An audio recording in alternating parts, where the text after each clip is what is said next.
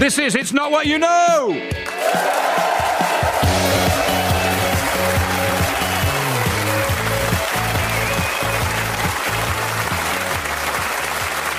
Hello, I'm Miles Jupp. It's often said that it's not what you know, it's who you know. This is why it's very easy to get the motivation to become a serial killer as long as you know what a lot of other people did last summer.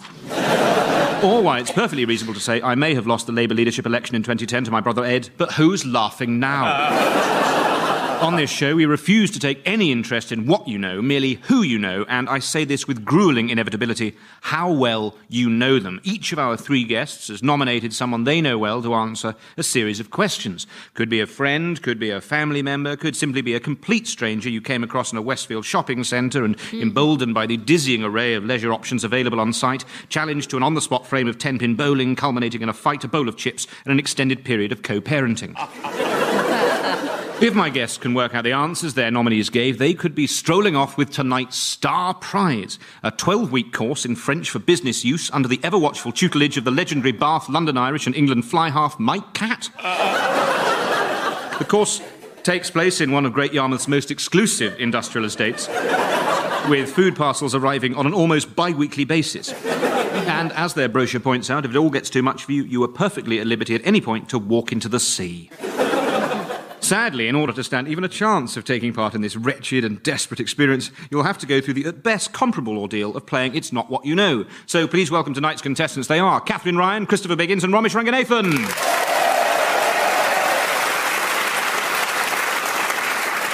Catherine Ryan, comedian, actress, presenter, and, let's not mince our words about it, I hate to be the bearer of bad news, a Canadian. Very much one of those comedians who was not afraid to go to those places other comics fear to tread. For instance, she recently did a gig in Corby. Catherine, how did you decide on your nominee for tonight? Easy. She's northern. Ooh, everyone. Handily ticks a box for us. She's athletic. Ooh. She's strong and beautiful and really good at her job. Ooh. Do you want me to keep going? I can keep going. Her hair is long. She has a twin. Let's see who it is. My name's Rianne. I'm partner strategy for a data science company. I live in London, and I know Kat from many years ago when we used to work together. Yes, it is your good friend, Rianne Coburn. Yay! Next, we welcome Christopher Biggins, actor, impresario, TV and radio personality, and a man whose performances as Widow Twankey are so definitive that they frequently leave audiences vowing they never need to see another pantomime again. He is to the British cultural scene what the pillars are to the Acropolis, that is to say, very clearly visible. Christopher, how did you pick your nominee for this evening? Well, she's one of my best friends. She is really lovely. She's Jewish. Ooh.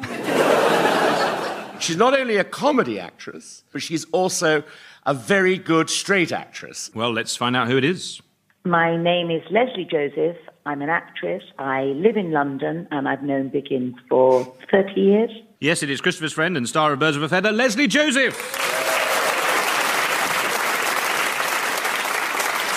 Finally, we welcome Romesh Ranganathan, stand-up comedian and former maths teacher, a man who has kept a register, but to the best of our knowledge is not on one. Although I should point out that if he subsequently turns out to be on one, my confident statements to the contrary should not be considered a BBC cover-up. Basically, hedge your bets. This year, Romesh appeared on Channel 4's election coverage, a programme that consisted of numerous comedians queuing up to throw buckets of water on the burning remains of Jeremy Paxman's reputation. Romesh, who's your nominee this evening? My nominee is, one of the people that I'm closest to in the world. I've known him for a bit. He's better looking than me, he's younger than me, he's funnier than me. So in many ways, I should have had him killed by now. Let's see who you've picked. My name's Dinesh. I'm a project manager for an aviation firm. I live in Crawley, and Romesh is in fact my brother. This is your brother Dinesh. In round one, we ask your nominees some questions to find out what they know about you.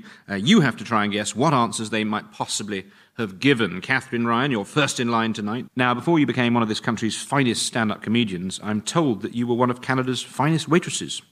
Where was that? I was a corporate trainer for Hooters.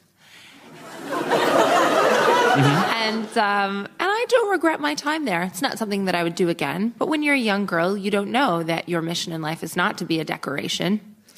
I'm working very hard to change that now. But I worked there. I traveled all over the world opening Hooters. I opened the one in Nottingham. You're welcome. I should just say, if any Radio 4 listeners are unaware of Hooters, it is, I suppose, like a harvester, but with an even more sexually charged atmosphere.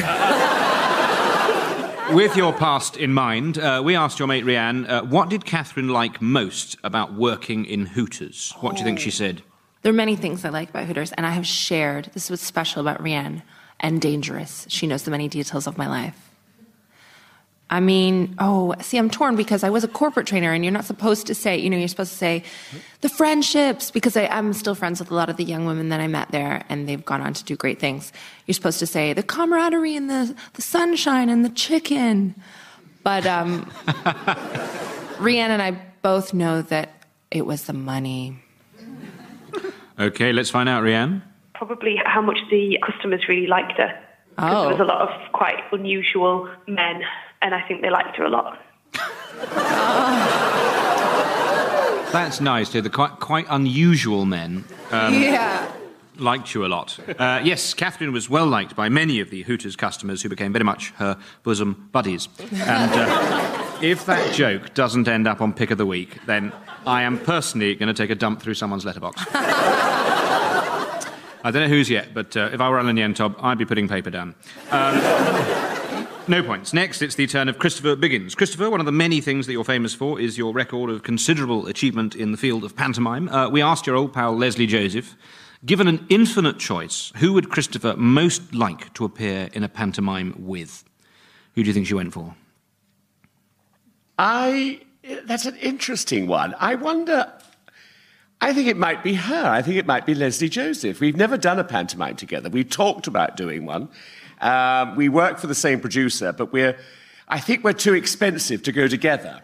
Do you know what I mean? This is taken into consideration, the money. And we're both sort of top liners. And I don't think you can afford us. But I think probably she would have said herself. Right, fascinating insight into the business. Yes. Okay, let's see. Leslie, who's Christopher's dream co-star? Me! Gosh, could you possibly hold the receiver slightly further away? Yes, very well done indeed. Leslie Joseph felt the person you would most like to be in a pantomime with is herself. There is a worry that there may have been a misunderstanding. Leslie may have confused our idle inquiry with a verbal contract. I do hope she's not currently waiting outside the Plymouth Mayflower dressed as half of a horse and demanding higher billing. 2 points. And now, the bearded Adonis that is Romesh Ranganathan. Romesh, we asked your brother Dinesh, if they made a film of the life of Romesh Ranganathan, could easily happen. Wow. Who would play Romesh? Who do you think your brother went for? Ben Kingsley. Well, he was that in the play, but I don't know if I'd move him to the film. Wow, that's an interesting one. I imagine Dinesh would try and say... I mean, I reckon he'd say something. I think he'd say one of two people. I think he'd either say Will Smith or Eddie Murphy. And I think he'd go Will Smith. That's my guess. He'd have to sort of brown down or something. I don't think... You can't say that on this show, can you? Sorry. Just cut that out, snip that out, well, sorry. I can't. What do you reckon, Dinesh? Marcus Bridgestock.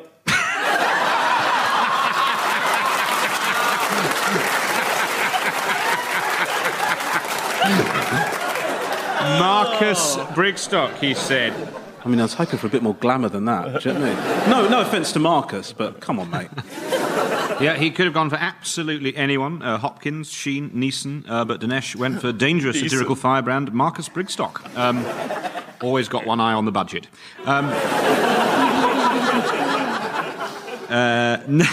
No points. Catherine, we understand that in addition to being a comedian and former waitress, you're also a big fan of Beyoncé. Yes. You are a big fan. Just so Radio 4 listeners are aware, Beyoncé is a sort of 21st century Billie Holiday. Never off my cassette deck.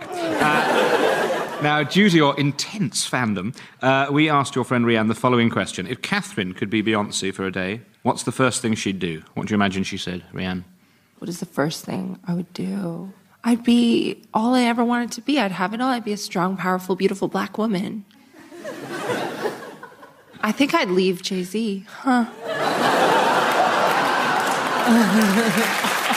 I had no idea Jay-Z was such a controversial figure amongst Radio 4 listeners. Oh, wow, you should listen to you and yours. It's unbelievable. It's almost all they phone in about. I could be wrong, but I think she and Blue Ivy should go it alone. That's what I think. Yeah, she'd be like, get out here, Jay. I can do this by myself. I don't need you. That is absolutely the best Jenny Murray I have ever... Good. OK, let's find out. If Catherine could be Beyoncé for a day, what's the first thing she'd do? You have sex with Jay-Z? I would. That's how I leave men. That is how I leave men. Like a black widow. Yes, if Catherine was Beyoncé for a day, according to Rhiannon, she'd have sex with Jay-Z. I wasn't aware you had to be Beyoncé to do that. There we are. And then I'd lean in and be like, get your stuff out. Would you say this face-to-face or down the phone, or would you... I'd be having sex with him, Miles. Oh, I see. So it would not be face-to-face.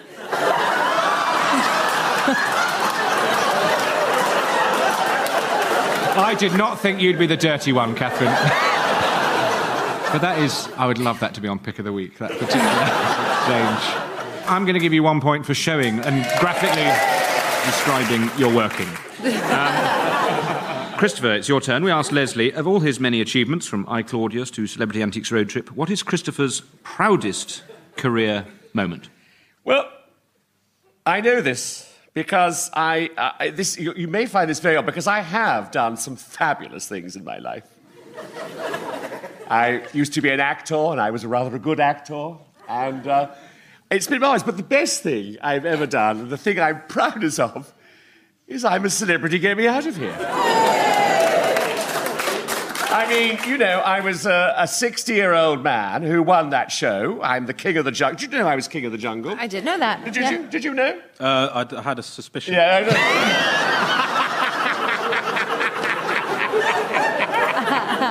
I am wearing a grass skirt under here, so... No, and honestly, it was if you talk to anybody who's been in there, they say it is the most extraordinary experience. And honestly, it was fantastic. And that's my answer. Well, let's see what Leslie thought. Probably winning I'm a Celebrity. Very good.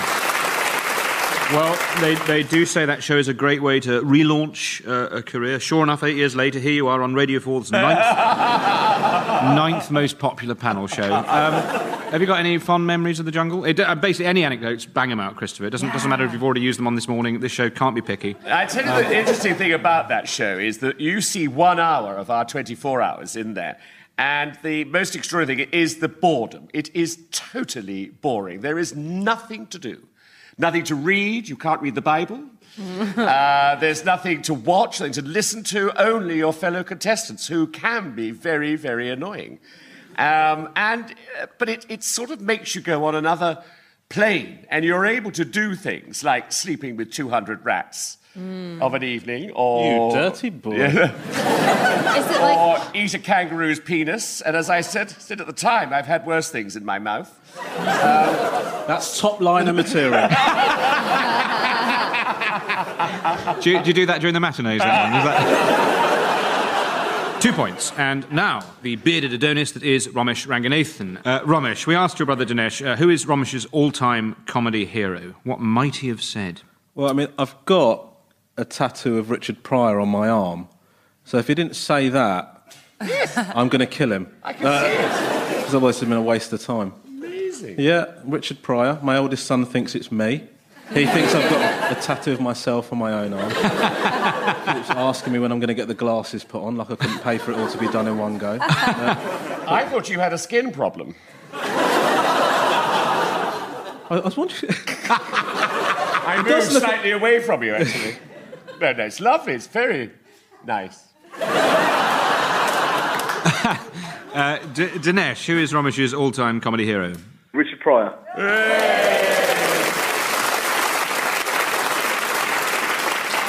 Very good indeed. Yes, Richard Pryor, he is your comedy hero, and you do indeed have a tattoo of him on your arm. It makes sense. For very similar reasons, I've often considered having the Baron Knights on my buttocks. Well, it's the end of the first round, so let's look at the scores, which, as usual, on It's Not What You Know, have been independently verified by some people that we know. In this case, the Central Council of Church Bell Ringers.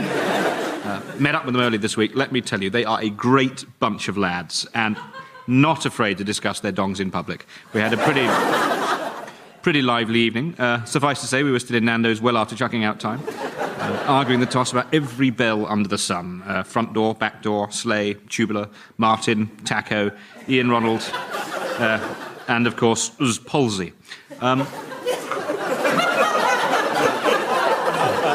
Anyway, a remarkable night, although sadly not one you could pay me to repeat. And we can see that in third place is Catherine, in second place is Ramesh, and right out in front, it's Christopher!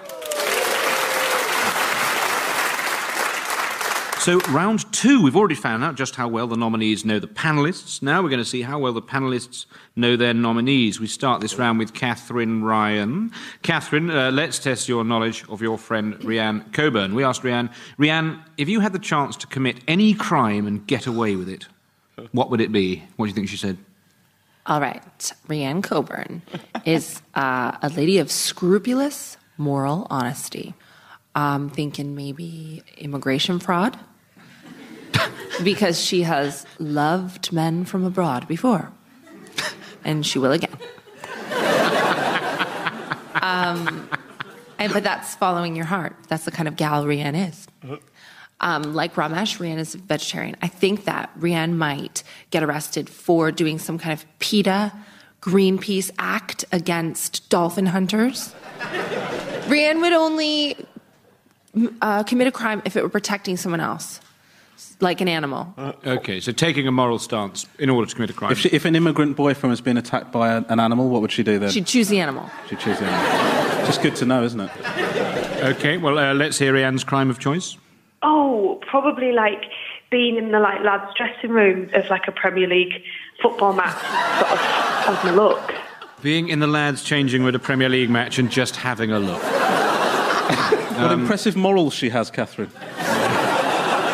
You know her so well. She would be protecting women from being snatched up by these evil Premiership footballers. I think it's a very positive moral stance she's taken. But no points. No points. Christopher, you're up next. Let's see how well you know Leslie. We asked her, Leslie, what is your most overused word? What do you think she said? Her most overused word. Oh. Darling.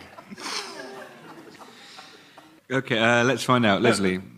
Darling, probably. Very good. Very good. What did he just say? I just said this is absolutely ridiculous. Just because he's a top liner, he's getting easy questions. Yeah. What crime, of any crime, and then this one, what overused word? Come on, mate. Well, she didn't get the points for that. No, that's what I'm saying. Oh, I see, right. That's what I'm saying. We're being... This is Biggins is being pushed to the top here. Getting all these questions. Oh, what do you think Leslie said was your first name? Yes, don't gang up on Christopher. Look, he just happens to be doing better than you, Ramesh. OK. Not just in this, also in life. Now, you two should do a panto together. You could play his son. Yeah, there'd be no budget issues then. Another question now for Ramesh Ranganathan. We want to see how well you know your brother Dinesh. We asked him, what is your least favourite UK town? Well, he's not been around the UK that much, my brother. He's sort of whenever he goes anywhere, it's normally abroad. So I'd imagine it's a town near us. We both live in Crawley. I imagine he could possibly say Crawley, but this is a very difficult. I'm going to say Hawley. I think that's a mistake. Why do you think it's a mistake, Biggins? Because I think Brighton. I think Brighton is the city. Hold on, is the one he least likes? His least favourite. Least favourite. Oh, his least favourite. Oh, sorry. I'm going to stick with Hawley, despite the attempt. Hawley. Hawley. With Hawley. Horley. Yeah. The fact you've asked to double check that suggests that I've not got the correct answer. But let's just carry on with this charade and see what's happening. I wouldn't read too much into it, Ramesh. Tell us, Dinesh. Crawley. Crawley. Some pride, you moron. Crawley. No, I'm afraid he has no time for his hometown of Crawley, choosing to overlook the County Mall shopping centre, a modern three-storey library, a Grade 1 listed Quaker meeting house, and no fewer than 14 different sets of public lavatories. Which, when you think about it, per capita, not at all bad. I'll tell you the best one. Yeah. Is in the County Mall, the food court right at the back, just before you get to the Mini Mayhem soft play centre. Those toilets, delightful. Hardly anybody knows about them. They're checked so regularly, it's better than going at home. And yet he still doesn't like the town. Well, it's the end of that round, and as ever on It's Not What You Know, the scores have been independently verified by someone that we know. In this case, the novelist and critic Alain de Botton. Met up with him earlier this week. I have to say, he is a great bunch of lads. We went to Madame Tussauds, possibly a mistake in retrospect, as it turns out Alain has an irrational phobia of waxworks and a fierce hatred of anyone who works in customer service. I don't really know why he chose the venue in the first place. I ended up having to make numerous apologies for his outrageous behaviour and spending rather more time than I bargained for picking rubbers up off the floor of the gift shop. He'll probably write a book about it. I won't be buying it. And we can see that in third place is Catherine. In second place is Ramesh. Still way out in front is our current leader, Christopher.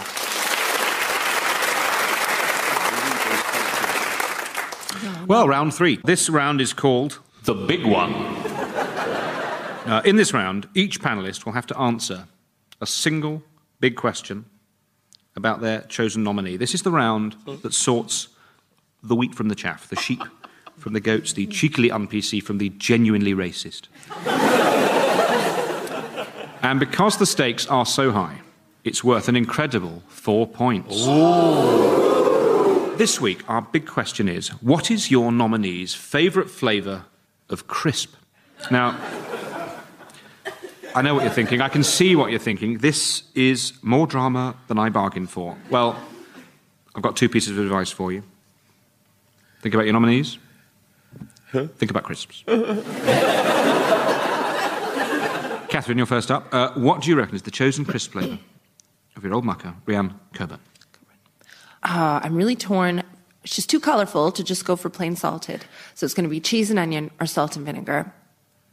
And I feel as though it's going to be salt and vinegar.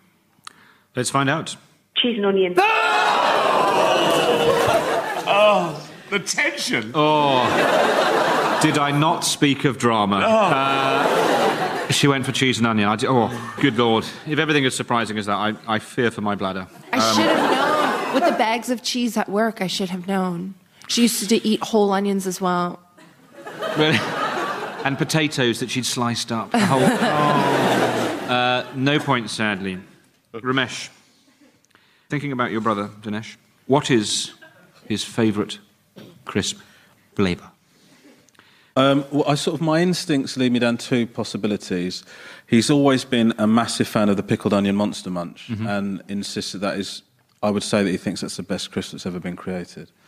However, he does have a taste for chilli, so that's thrown a little bit of a jalapeno spanner in the works, if you will, because he sort of likes those chili and lemon, the chili and lemon crisps that you can get. Oh, he loves some of that. Oh, they're great. They're great. Delicious. Yeah. He takes them to the cinema, sort of smuggles them in, and then opens it up as like a chemical weapon in the theatre. But I am going to go pickled onion Monster Munch. OK, Dinesh. Pickled onion Monster Munch.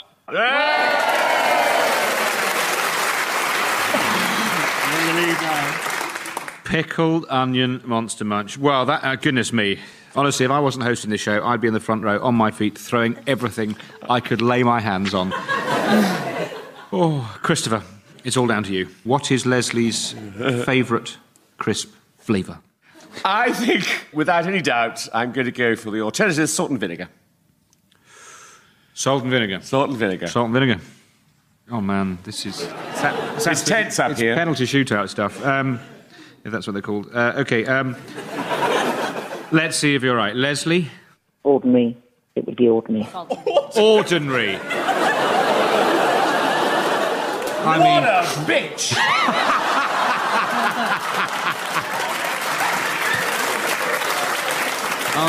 She's never, ever had an ordinary crisp in her life. Well, I mean, what is ordinary for... I mean, for all we know, she could be talking about crisps that have been dipped in truffle oil and then dried in the sun on the back of a eunuch. We have no way... So it's the end of the show. The points have been gathered in and totted with a violence that had UN observers positively wincing. And as ever, on It's Not What You Know, the scores have been independently verified by some people that we know. In this case, the shadowy collection of politicians and financiers known as the Bilderberg Group. Met up with them early this week. I have to say they are a great bunch of lads. They were all there. Obama, Cameron, Jutta Mottolengi, all the big hitters, all piled into a minivan, headed out to an out-of-town prezzo. And... had a fantastic evening planning international conflicts, and without giving away any spoilers, all I would say is I would not want to be Swedish right now. A thoroughly enjoyable night, and as I always say, you know you've had a good time when you end up getting bundled out of the van by the side of the road with the instruction that if you breathe a word about this to anyone, you will be killed. And the final scores show that in third place is Catherine. But in joint first place... on their way, arm in arm, to say a cheeky bonjour to Mike Catt, it is Christopher and Ramesh! There you go. Despite all the bitterness, Ramesh, you got there in the end. It's an honour to be, joint first alongside somebody who I consider is one of the premier widow twankies in the country, so thank you very much. By the way, I'm in Nottingham, Theatre Royal this year. And there's a Hooters there. It is absolutely the perfect evening. So thank you to our panellists, Catherine Ryan and her friend Rhiann, Christopher Biggins and his friend Leslie, Ramesh Ranganathan and his brother Dinesh. Thank you to you for listening. I guess after all that, it just goes to show it's not what you know. It's Not What You Know was hosted by me, Miles Jupp. The script was written by myself and James Kettle. The producer was Matt Strong, and it was a BBC Radio comedy production.